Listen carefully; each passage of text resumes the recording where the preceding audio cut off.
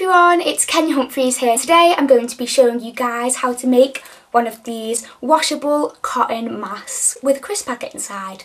So the reason why I'm making these masks today is obviously there's been a virus going around called the coronavirus, if you didn't already know, which I'm guessing you would have. These masks are just to help prevent any sort of bacteria getting through, which is why they have a crisp packet in. And you can take the packet out, you can wash it in the washing machine, you can even put your own crisp packet in if you'd like to. I just know that it's better than nothing, better than just the material.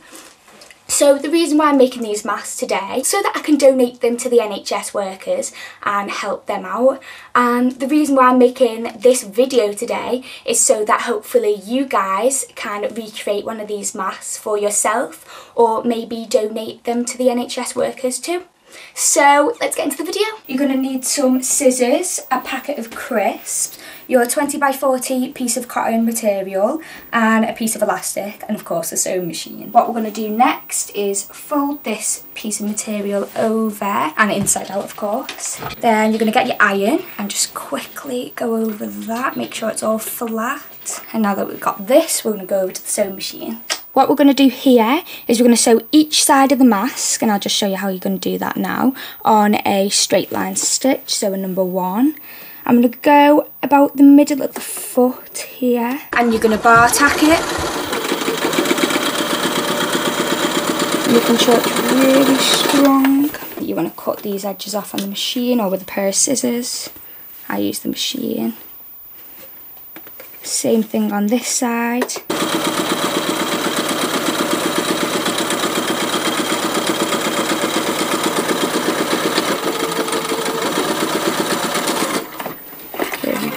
So now that we've got both sides sewn together like that, what we want to do here is we want to just go about halfway in, leaving about an inch and a half gap here, so you can fold the material inside out in a moment.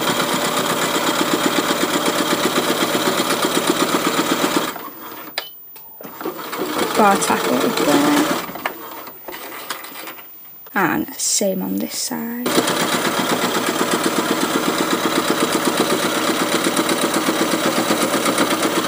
So as you can see here, this is inside out, and I've sewn here on a straight line stitch this side, and on a straight line stitch I've sewn this side.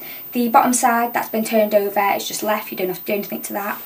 And I've sewn halfway across this side and halfway across this side, leaving just enough of a gap, about an inch, so that I can turn it inside out, well, turn it the other way. Now we're going to go back over it and iron it, just really quickly like that. And next we are going to put just the normal crisp packet on it. So we're going to go back over it. Now that has the crisp packet in it, what we're going to do, we are going to plique it here and go over it with the iron, making sure it's put down. You can do as many as you want, but I do usually about 3. There we go, and now we're going to go over to the sewing machine and just sew them so they don't move. Right, so on a straight line stitch once again, as you can see it's all pliqued now, and we're going to go in just halfway where the foot is here, that little line there, and bar tack it. And same again on the other side.